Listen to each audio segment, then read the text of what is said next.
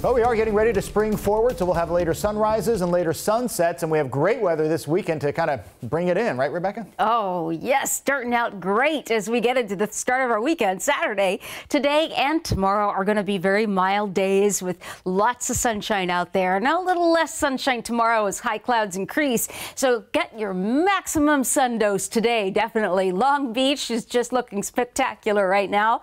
Blue skies, well, such a great day to be out on the coast. Of course, you're going to want to wear something very warm and bundle up. It's always fairly cool on the coast this time of year, but to get some sunshine too, oh, it's what a bonus. Well, here's an extra bonus, extra bonus, that is, as we go to the beautiful views of the mountains. Looking across the Olympics, you can see those craggy peaks covered in its snow from the winter, and we're going to hit spring. It's going to be another week to get there, but 8 days away. That's going to go by and we'll hardly even notice it. As you go to Poulsbo and then over to Auburn, this is where we're seeing Mount Rainier. The clouds are very high and just passing by, not causing anything other than a little bit of filtered sun here and there.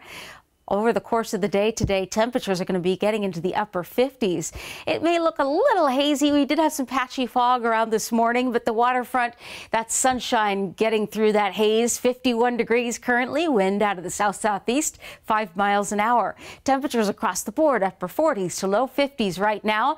We've got a big ridge of high pressure that's providing this beautiful day today and tomorrow, keeping us dry. We'll see high clouds, though, on the increase ahead of this cold front that's offshore.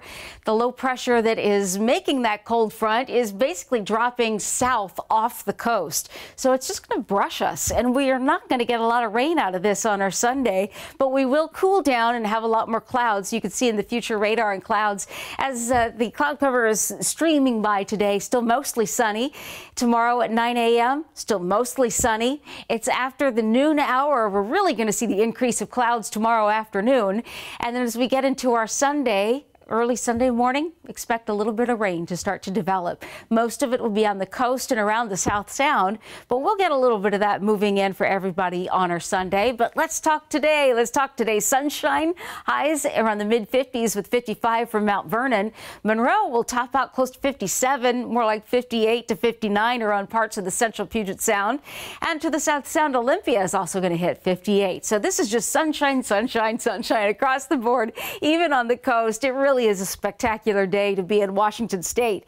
East of the Cascades, all that sunshine is going to help your temperatures get into the low 60s around Tri-Cities, mid-50s further north around Omak. So the 7-day forecast calling for this sunshine again tomorrow, but the clouds increase. And as we get into Sunday and you start your day an hour ahead, yeah, we're going to lose an hour. So increasing rain, very, very light, a little bit breezy. It'll just be a cloudy, cooler day overall on Sunday, and still a few showers around Monday, drying out Monday afternoon. Tuesday, Wednesday right now looking pretty dry, but we are going to have our temperatures a little closer to normal than we've had for some time here. I know these mornings sure are nippy out there, Steve.